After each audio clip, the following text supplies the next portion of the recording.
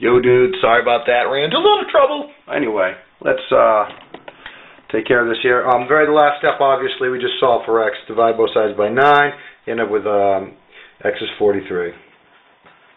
Make sure you reread the question and find out what the question was asking. What was the question asking?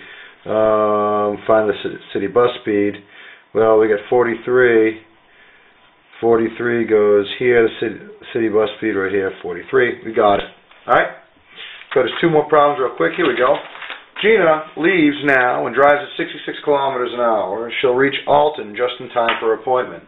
On the other hand, if she has lunch first and then leaves in 40 minutes, she'll have to drive at 90 kilometers an hour to make her appointment. How far is this town, Alton? Well, that's kind of a tough problem. So it's either she either leaves right away or she waits a little while. So let's see. She leaves now, or she eats lunch and then leaves, okay?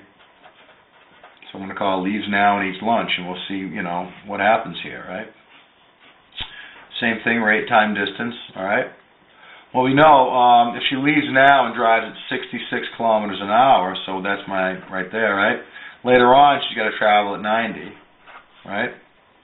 Now look at the time. The time she travels, if she leaves now, will just be the regular time. We'll call it x, right? But if she leaves later on, that's 40 minutes later, isn't it? And here's the trick on this one. You've got to be careful on this.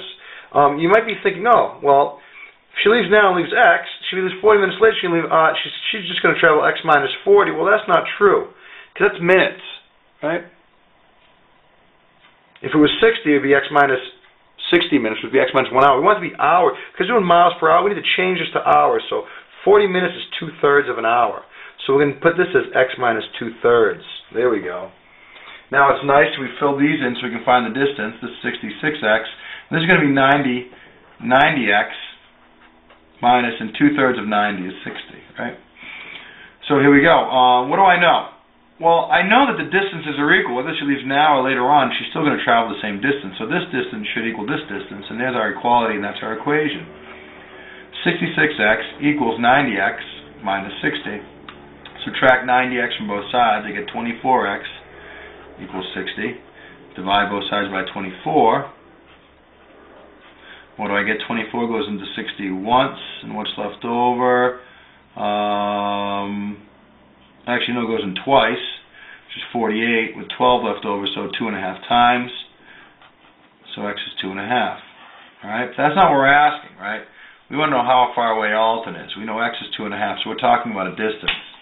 So let's plug that 2.5 in. 66 times 2.5. 66 times 2.5 is just 2.5 66s, which is a 66, a 66, then a half of 66, which is 33. Add those baby up, you get 12, and 3 is 15, carry the 1. Same thing, 15 and 1 more is 16. 165 kilometers. Isn't that beautiful? All right. I have one more problem here.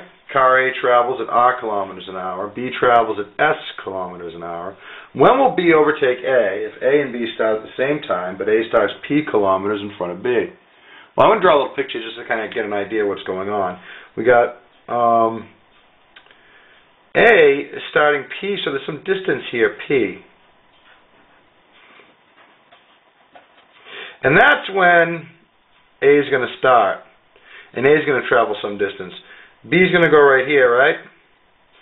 And B is just going to travel B's distance. And we're talking about overcoming, so they're going to get overtaking each other, so they're going to, meet at some point at the same place, the same distance. So let's just make a little chart here and see if we can get some information. Because, I'm kind of confused here, but I know maybe if I fill out this table here, it'll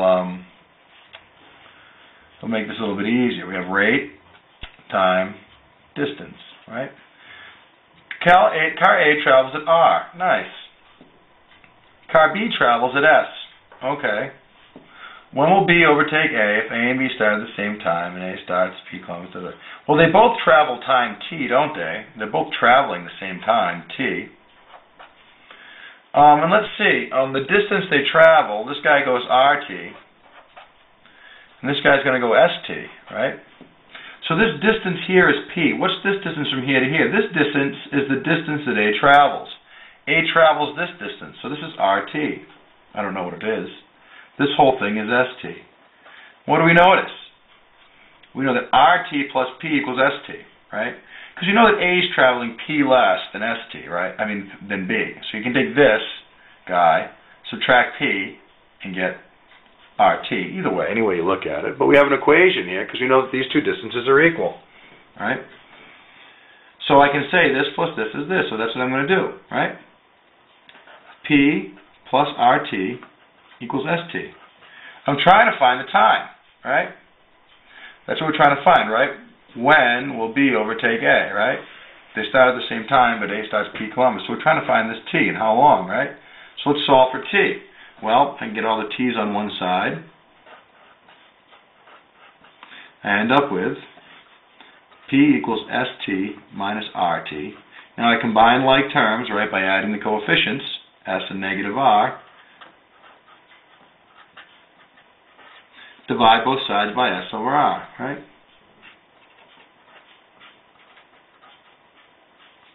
And that's what I get. T equals P over S minus R, alright? And that's how you solve these type of equations. Remember, draw the little table there. It might help you out quite a bit, alright? Have a nice day.